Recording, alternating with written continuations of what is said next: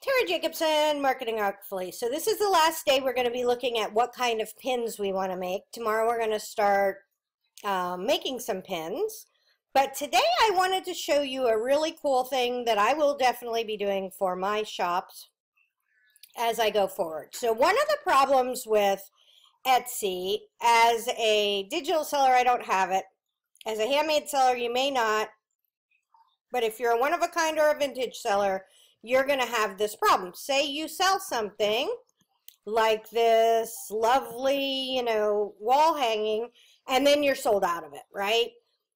Then when somebody clicks through that pin that you did all that work for, now they're going to all the other things like that rather than your store. So one thing that we can really do that will make a huge difference for this is we can make what are called collage pins, meaning like with this one, this is wedding invitations, customizable templates, and then it shows 4 different kinds. If you click through this, this goes to their wedding invitation category page. And as Etsy sellers, we can do that. This one is, so a lot of times people on Pinterest love these, cheap and easy farmhouse projects. Well, you could make a 12 affordable or cheap or whatever farmhouse products and then link it to the page, the category page on your store. You just need to be, 10 authentic, amazing, vintage farmhouse products to make your home whatever, right? So you can do that same kind of BuzzFeed thing if you're going to be sending them to your category page, right? And so as we do this research, I'm going to say, how we kept, and I'm using my big form for this. Let's get a blank one out. So we have wedding invitations, customizable. So this is words, a third down, background picture, 4 up at bottom, right? This one for farmhouse DIY projects, it is 17 cheap and easy farmhouse DIY projects. And this is 12 up,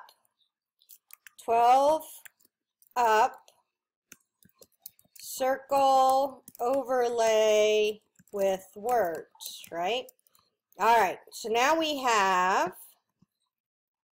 okay, so this is for gold rings boho,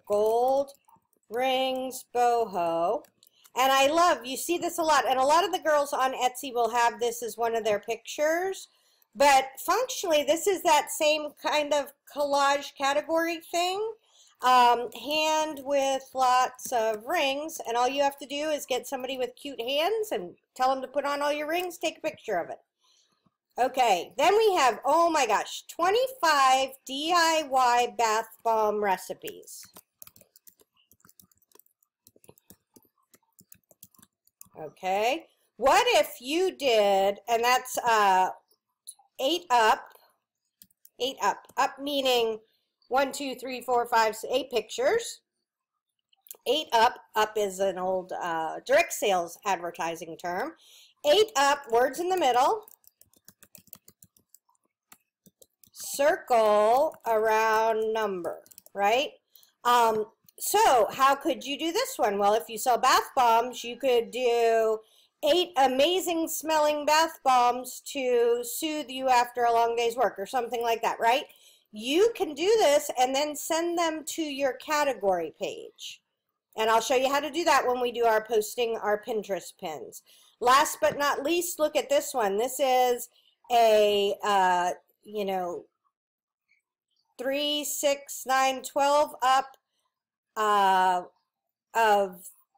artwork, you could do that with your artwork and have a whole bunch of your pictures and then have it go to your category page.